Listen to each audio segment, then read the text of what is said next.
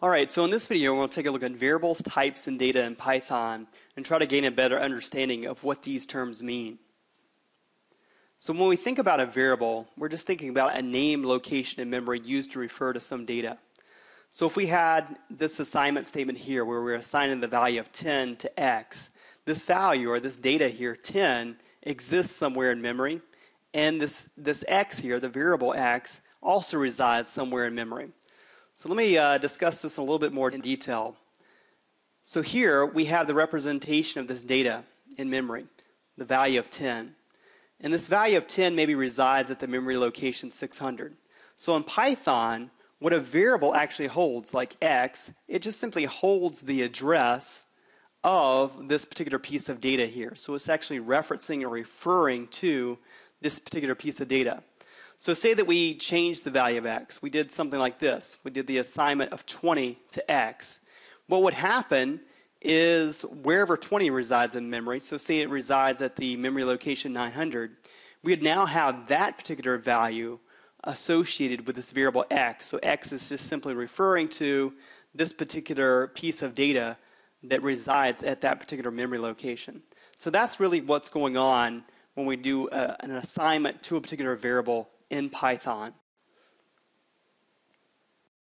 So again, the variables in Python just simply hold references to some particular data.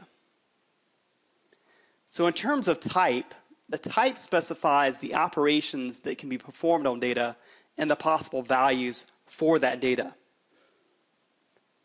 So data in Python is represented by objects, and I'm not going to go into a lot of detail in this particular video on objects, but when we think about objects, we need to think about things that have certain properties, certain attributes, and also the operations that we can have associated with that. So Python is what we call a dynamically typed language. And part of what that means is that values have type, but the variables do not. So here we can see that we have various types here on the right-hand side, like 5 is an int. It can be assigned to the variable x. 2.5 would be a float. So numbers that have a fractional part would be a floating point number. Those could be assigned to this variable x. We could have a string like hello, assign that to x, or we could have maybe a list. So lists are denoted by these square brackets and then some type of values separated by commas. So each one of these types that we have on the right-hand side have an associated set of operations. So depending on what x is actually referring to at any point in time, we can perform those operations.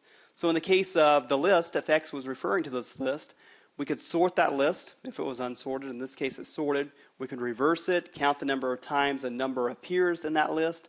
We could remove a value from that list. We could append to that list. But those same set of operations that we can do on a list, we couldn't perform them on an int or a float or a string. And the same goes with these other data types. So in the case of the string, we could find a particular character. We could determine whether all the characters are digits. We could determine if all the characters are alphabetic characters. So those are operations that we couldn't do on a list, we couldn't do on a float, and we couldn't do on an int. Same thing with float and int. So if we wanted to do mathematical operations, we could do that here on x if it was an int, or x if it was referring to a float, but not in the case of it referring to a string. It just depends on what x is referring to.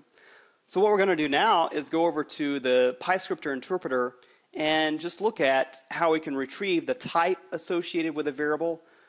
We can look at the identifier associated with a particular value that a variable references. So every time that we assign a particular value to a variable, that value has a particular identifier associated with it, and it's really just the memory location. At least that's the representation now in Python. That may change. And so let's go over there and take a look at all that. So we're over here inside the Python interpreter within PyScripter, and the first thing that I wanted to show you is how we can retrieve the type associated with any variable. So say that we did x assignment statement 10. We know that 10 is an int value, and we should assume that x is referring to an int, but we can confirm that by saying type open paren x, close paren, and that will actually return the type that x is referring to. If we were to say x assignment statement 2.5 and run the type operation again, or call the type function on x, we can see that the type for x now is a float. It's changed what it's referring to.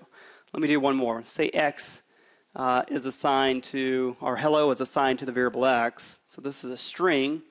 Then we can run the type operation again and see that, in fact, that is a string. So it's pretty neat to be able to retrieve the type that a particular variable refers to at any point in time in our program. Another thing that Python provides to us is this ID function. So we can get the ID of a particular variable, so ID open paren x close paren, and that just simply returns what x is actually holding, the reference that it's holding. More specific, this should be the actual address for this value hello, since that's what x is actually referring to.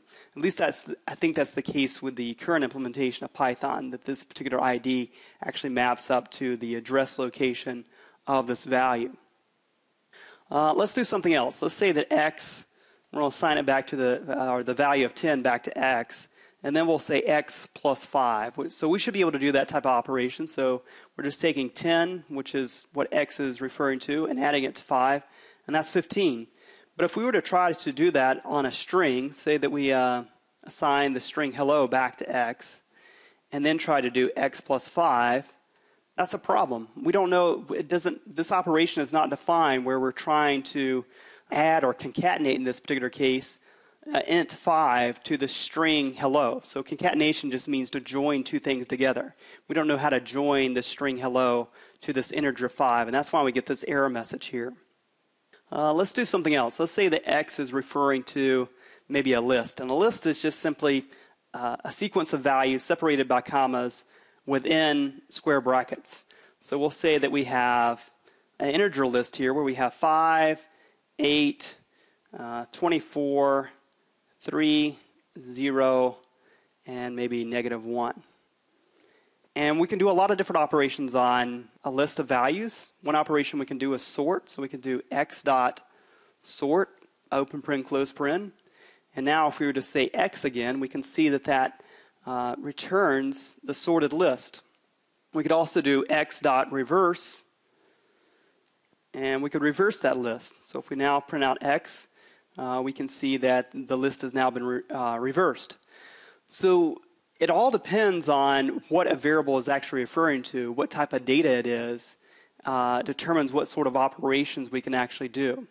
The other thing that you should remember is that these particular values, these things, so a list, a string, a int, a float, they actually have a particular location out in memory, and that is, in fact, what the variable is referring to.